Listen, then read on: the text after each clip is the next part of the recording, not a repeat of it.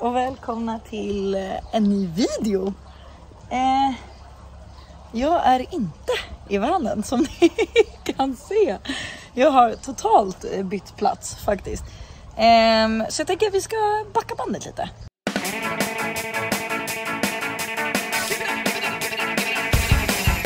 Det var ju inte bara hit ner till terrassen jag skulle backa bandet. Vi ska backa bandet ännu längre. Men ja, nu sätter jag mig väl här. Nu tyckte jag att jag var lite rolig i hatten, va?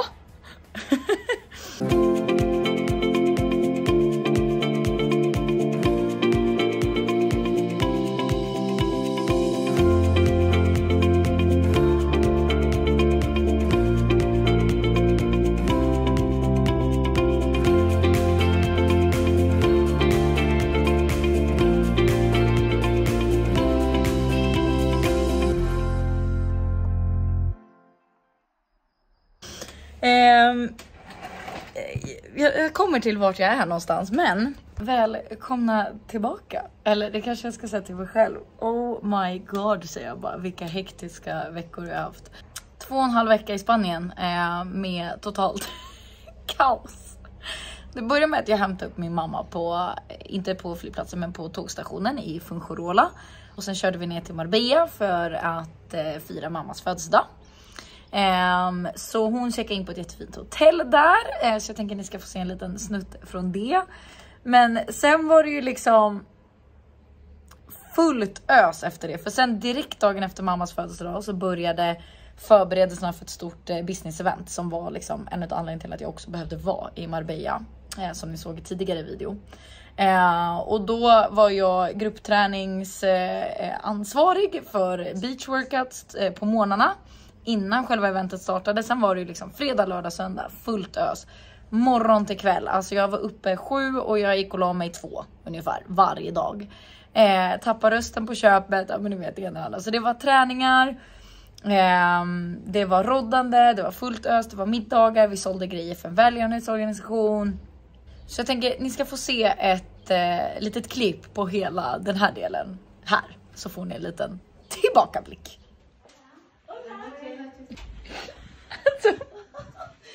Mamma, hur många kuddar behöver du? Jag brukar sova med 5. Och det här är 5. Alltså hon ska sova själv här med 5 såna här stora kuddar. Hallå, du har en telefon som är min. Kan jag få min nya telefon? Ja. Berätta hur det känns nu mamma, du fyller 60 imorgon. Alltså jag har ju aldrig varit så här pigg. Det var kroppen som inte fattar det, som inte hänger med riktigt. Ja, men här blir nice imorgon bitti. Jag kommer hämta dig imorgon bitti, mamma. Titta, my new phone.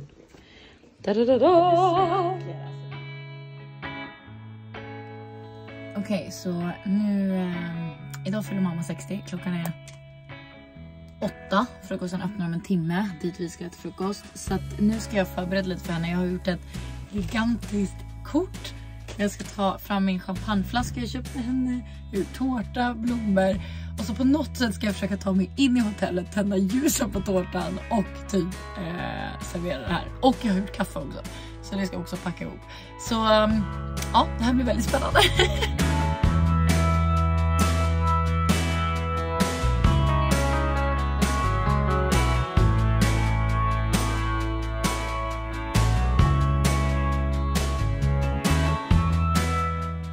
Jag ska alltså gå med den här så här.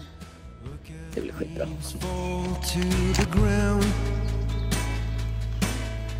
I wonder if it makes a sound.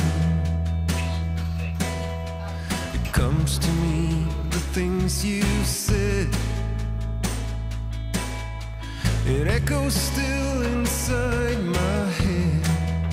Ja, Oliva. Grattis mamma, vad fin du är. That to me sounds like the end. You said something good will come of this, but you're the only one I miss. So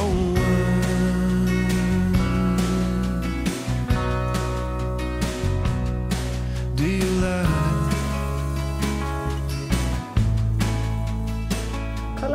där ser du Afrika. Ser du bergen där? Ja, precis. Nu har vi Spanien där. Gibraltar där. Och Afrika där.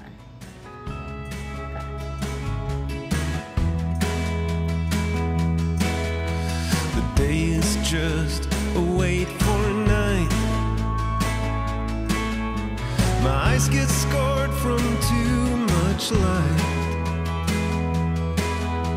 You come around from time to time, and then you run like 'twas a crime. So run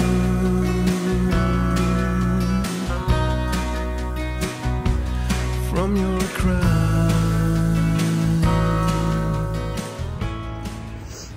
Okej, klockan är 5:07. Jag sa att jag har sovit 3 timmar. Det spöregnar redan. Men nu är det dags för gruppträning. Solen är ganska upp, så jag är riktigt early bird just nu.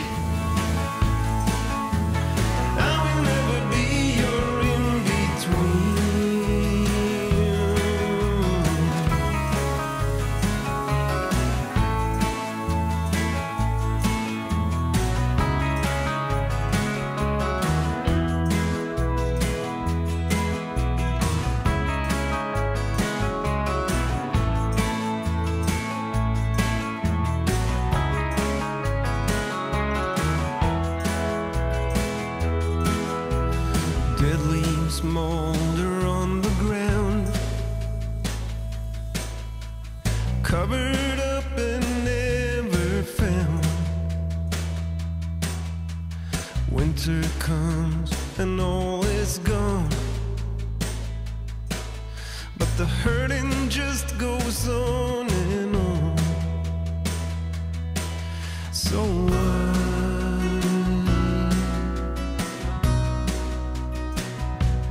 even try.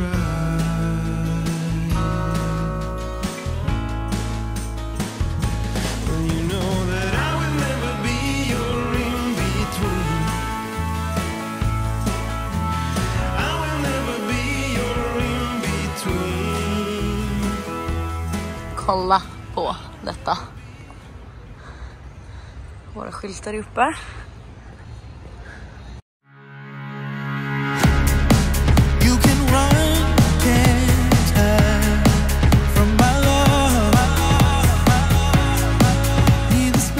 Förbereder påsar med handdukar, grejer, kolla här. Så allt det här ska vi sälja som ska gå till en välgörenhetsorganisation.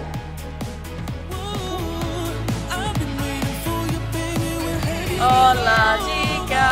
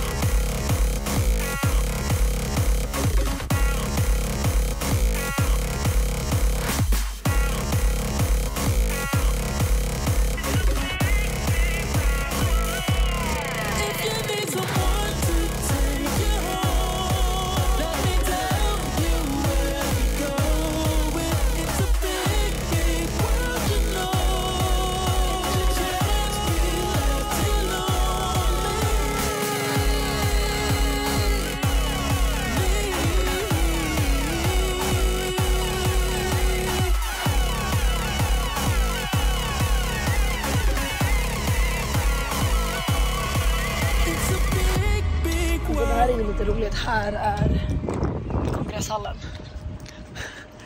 Där är hotellet som typ alla bor på. Jag vet att jag inte har någon röst. Och mitt emellan här, där står min vän. Alla bara, vart har du vännen nu? Jag bara, runt hörnet på parkeringen.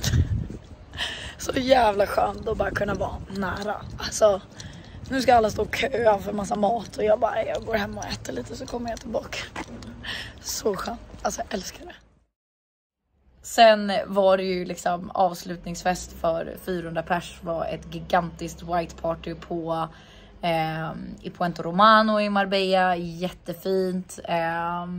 Ja, helt galet men fantastiskt. Sen direkt efter det här då då var det dags att rodda nästa event. För då skulle ju som sagt jag och mamma ha gemensam födelsedagsfest. Så vi hade väldigt mycket vänner som flög ner från Sverige bara för att fira våran 90-årsfest. Jag 30, mamma 60. Så otroligt tacksam för alla människor som kom ner. Precis dagen innan alla kom så hann vi även med en baby shower för min fantastiska vän Jennifer. Så vi snackar verkligen om att det här har varit liksom så här fullspäckat. Men i alla fall, hela helgen var magiskt firande. På fredagskvällen då var det var middag in i stan. På lördagen var det födelsedagsbrunch för att sen svira om, rodda lokal. Och sen så hade jag då hyrt en lokal inne på La Sala i Marbella där vi körde ett till white party. Och för alla då som kom på våran fest. Och det var också helt galet men helt fantastiskt. Vi har fått tårtor, vi har fått presenter. Jag fick en jätterolig present. Jag kan alltså nu göra espresso medan jag kör i bilen. Jag har fått en alltså espressomaskin som passar i bilen på 12 volt. Alltså det är så kul. Och det passar, så Nespresso-kapslarna passar till. Så nu hörni, nu har jag en hel kaffebuffé i bilen. Alltså jag har både bryggkaffe och den. Så nu har jag liksom, nu är jag kittad med svensk kaffe. Snacka om att baristan här är glad i hjärtat. Sen har jag även fått träna med mina fantastiska vänner på gymmet nere i Marbella. Så mycket jag har hunnit mellan varven. Det har nästan behövts att jag skulle hålla det liksom. Att bara komma till gymmet lite då och då för att någon form av tankning av energi. Men jag tänker att jag ska få ett litet recap på den här brunchen och födelsedagsfirandet också. Nu är det fullt ös. Nu är det dags för brunch. Och här bor vi och här har vi en kasse. Här har vi 2 proffs som tar hand om disken. Det tror jag att det finns några vuxna i det här huset. Och sen har vi så jävla mycket grejer som ska med här. Är ni taggade? Jajamän!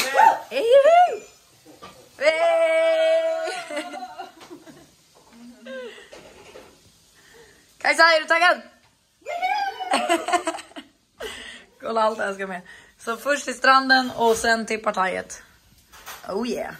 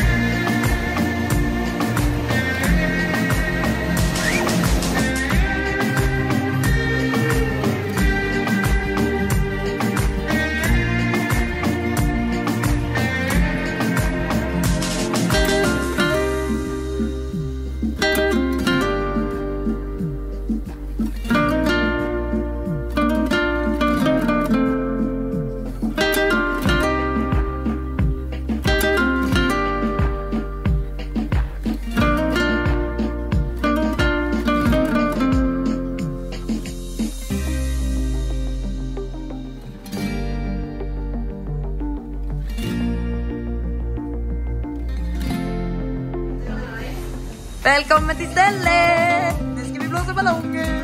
Kolla, här har vi en 30, en 60. Jasmin har gjort en hel ballong.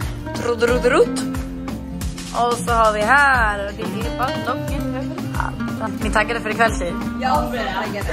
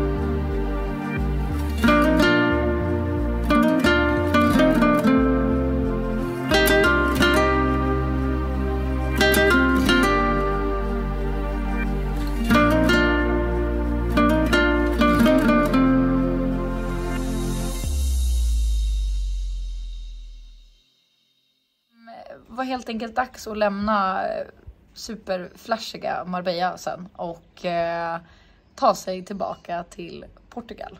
Det jag faktiskt är just nu. Vad jag gör här är att jag ska vara hus- och hundvakt i en vecka. Så jag hade en natt i vanen på vägen till Portugal. Men, eller 2 nätter hade jag faktiskt. Och kommer vara här en vecka och sen börjar mina vanlife-äventyr igen. Men jag behöver vara i det här huset just nu. Det känns som att jag åkt på lyxrehab för mig själv. Jag har varit så otroligt sönderstressad. Jag klarade väldigt mycket sånt här förut. Fullt ös medvetslös utan begränsningar. Men jag gör inte det längre. Häromdagen kändes det nästan som att jag var på väg att gå in i väggen igen. Så att jag ska stänga av mina sociala medier. Jag ska tanka på energi. Jag ska lyssna på kroppen. Glöm aldrig att göra det. För att ni har bara en. Säger den vila så vila. Så jag ska stänga av mina sociala medier i helgen. Och sen så ska jag bara vara. Ligga vid poolen. Läsa en bok. Gå ut och gå långa promenader med hundarna. Träna. Bara vara helt enkelt. Det behöver jag. Och jag tror att många behöver göra det oftare än vad vi kanske gör. Men tusen tack till alla som var nere på den här helgen. Alltså ni är änglar, ni betyder så mycket för mig. Alla som kom, att få bjuda ner er på den här middagen, på den här festen betyder allt. Och att ni kommer betyder allt. Det är helt fantastiskt. Jag är otroligt tacksam för alla som var där och förgyllde hela våran dag och kväll. Det var helt fantastiskt. Och glöm nu inte 2 saker, väldigt viktiga saker. För det första, den här videon är sponsrad av Cora Music. Glöm inte gå in på deras sida. Skapa ett konto där och använd dem när ni behöver använda musiken. För det är, ni har sett det i tidigare videos, de har så rolig och härlig musik. Så in där. De är hela tiden under utveckling, vilket är fantastiskt att se, att få följa ett sånt här företag. Så in där, klicka på länken som finns nedan och hitta den bästa musiken till dina videos. Men sen ska ni inte glömma en sak till. Och det är att nästa vecka klockan 9:00 på morgonen svensk tid så går jag live här på kanalen igen. Så se till att ställa klockan. Det blir alltså ingen video nästa vecka utan det blir en live. Så att förbered med dina frågor. Skriv gärna frågor här om ni vill att jag ska spara dem. Jag har redan fått in några för att jag nämnde det här i förra videon också. Så missa inte liven nästa vecka klockan 9. Men ja, nu får ni följa med på sista svängen mot Portugal och sen ses vi nästa vecka. Nu lämnar vi Marbella.